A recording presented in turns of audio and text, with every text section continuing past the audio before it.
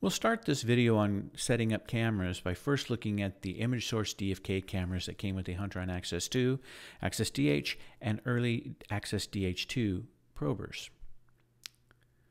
Notice here in the Prober tab that we have the DFK type camera.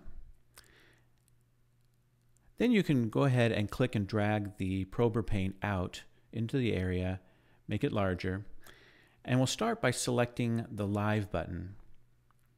This will allow us to make an adjustment to the focus, because notice how the image is out of focus. So we suggest that you adjust your aperture down to the lowest setting at 1.4. And then from there, go ahead and adjust the focus ring to achieve the sharpest focus possible.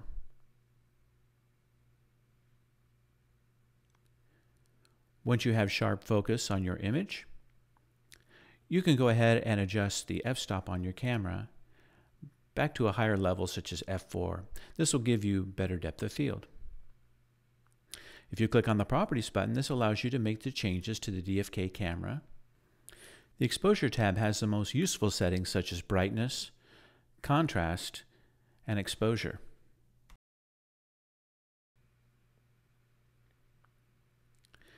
And we suggest that you do not use the auto functions.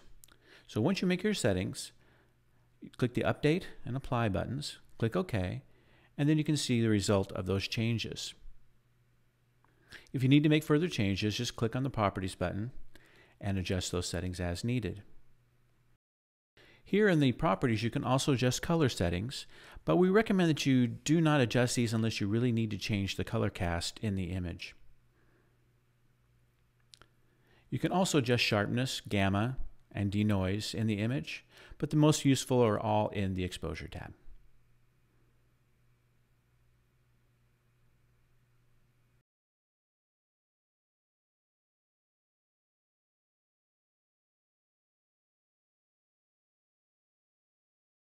Next, we'll look at the settings for the Pixelink cameras, which are on the newer Access DH2 Probers. We suggest that you turn the cabinet light off using the toolbar button. This gives you a more controlled environment. We also suggest that you shut the door on the cabinet, again, to reduce light coming in from outside sources. In the Prober pane, go to your Camera tab and navigate the camera over to the circuit card so you have a view of something on the circuit card that has good light versus dark objects on the card. These pads on this green board area work really well. The autofocus works better on images like this. So we'll start by adjusting the brightness of the ring light.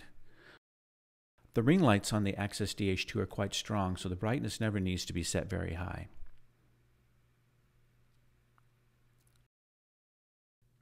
Next, we'll switch to the Camera tab. And here you have the ability to focus the image, change your gain or exposure.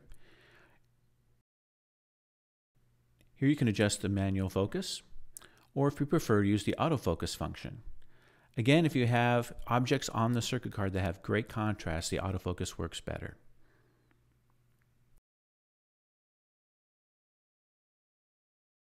So we suggest that you adjust the gain. This has probably the most dramatic effect on the image, as it changes the brightness by quite a bit. There's an auto function there available as well. Changing the exposure essentially changes your capture speed. The effect there is not too dramatic. You have the ability to change the gamma, which has a large effect on the contrast of the image, so you generally have the gamma set fairly low. If you get it too high, it could look slightly washed out. You also have the ability to change the color cast in the image, but we recommend you do not change these unless you really need to. Changing the white balance or saturation can have an unattended effect on the image.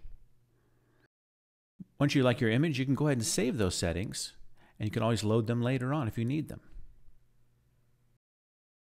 Now we'll go ahead and switch to the Prober tab and select the Z2 camera.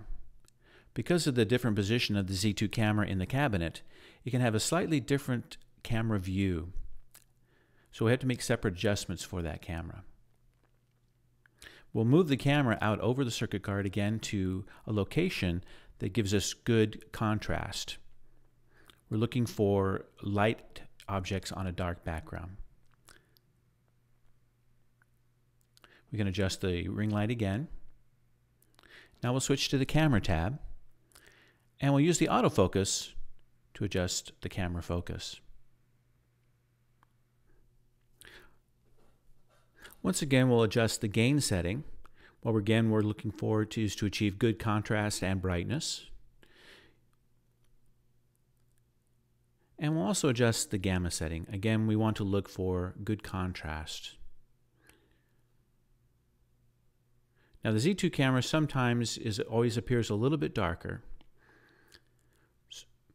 And if you can't make up the difference in brightness with using the settings here, you can always go to the Prober tab and adjust the intensity of the ring light by adjusting the brightness setting. And we'll move that up a couple of steps. Once you have your settings done, you can save that, and they'll be available to load later on if needed. There's always more information available on the Huntron website at huntron.com. Please check out the other videos on our YouTube channel, and of course, as always, thank you for watching.